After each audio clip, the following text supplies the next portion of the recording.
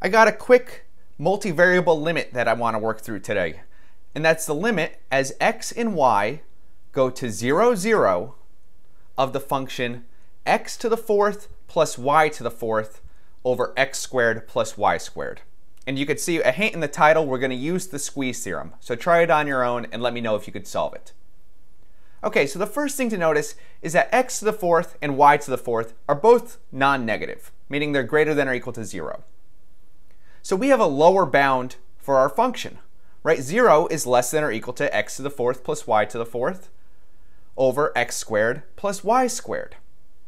But now the challenge is going to be we need to find an upper bound whose limit is easy to evaluate, and hopefully that limit will be 0.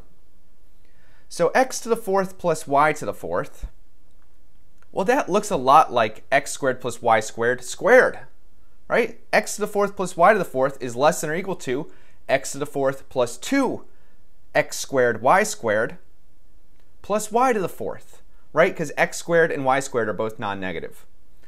And that right-hand side is equal to x squared plus y squared all squared.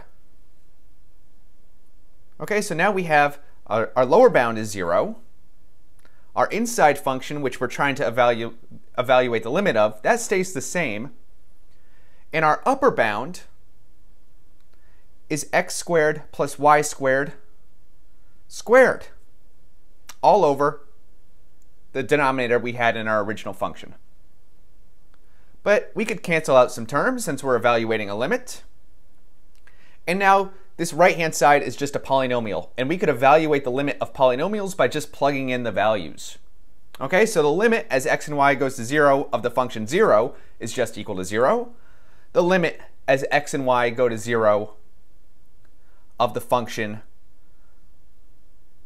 x squared plus y squared, well, we just plug in 0, so it's also 0. So by the squeeze theorem, since our function is between those two functions, we know the limit as x and y goes to 0 of the function x to the fourth plus y to the fourth over x squared plus y squared is equal to 0.